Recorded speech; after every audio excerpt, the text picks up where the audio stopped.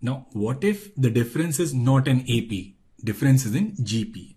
Now, if we have any sequence, say A1, A2, A3, A4, A5, A6 and A7, and suppose this sequence, it is in GP with common ratio R, we know that its general term is given by A into R to the power n minus 1.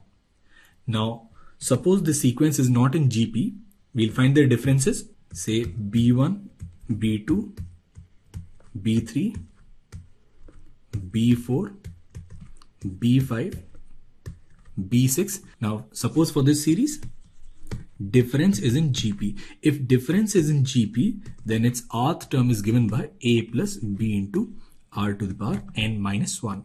Now, suppose difference is not in GP, then we'll again take the difference. Say this is C1, C2, C3, C4, C5.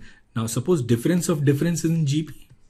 So if difference of difference is in GP, we can take this rth term as an plus b and c into r to the power of n minus 1, where r in each case is common ratio of GP. Now let us take up an example. Say for example, suppose we are given a sequence 4, 5, 7, 11, 19 and 35. Now this is neither an AP nor a GP. We'll find its difference.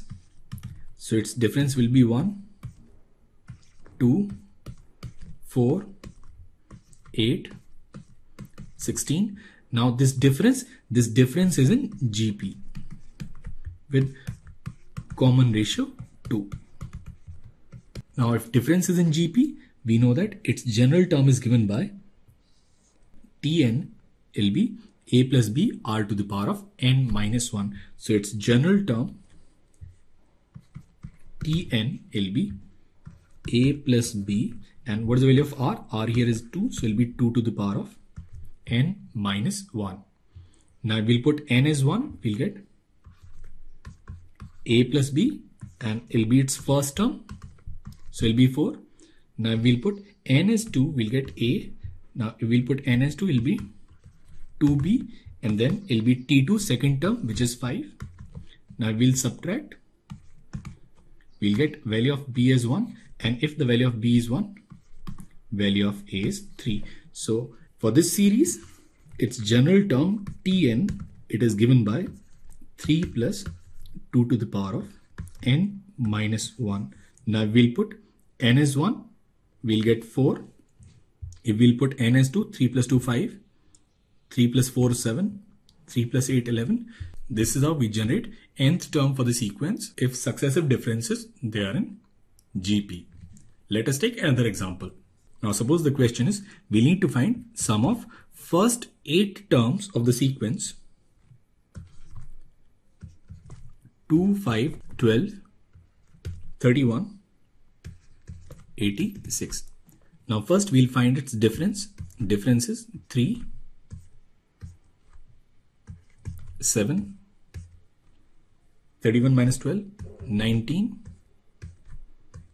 55. Now this difference, it is neither an AP nor a GP. Now we'll find successive difference. Now 7 minus 3 is 4, 19 minus 7 is 12, 55 minus 19 is 36. Now this sequence, it is GP. So this successive difference, it is in GP and its common ratio is 3. So if successive difference is in GP, we know that its general term Tn will be given by An plus B plus C into R. R here is 3, so it will be 3 to the power of n minus 1. So this is how we can define its general term. Now we need to find the value of A, B, C. Now if we'll put n as 1, we'll get first term, so it will be A plus B plus C, and it will be equal to 2.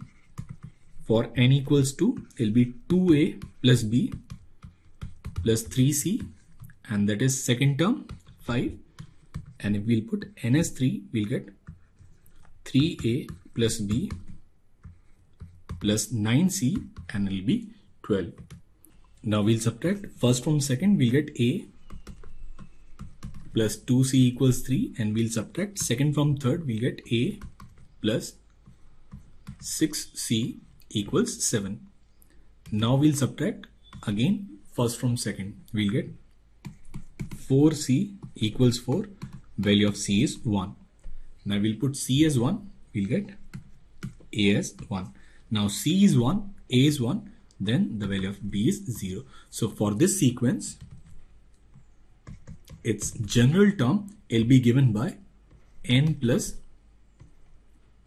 3 to the power n minus 1. Now we need to find sum of first 8 terms. So sum of first 8 terms, it will be summation tr. R varies from 1 to 8. So it will be this summation r and then summation 3 to the power of r minus 1.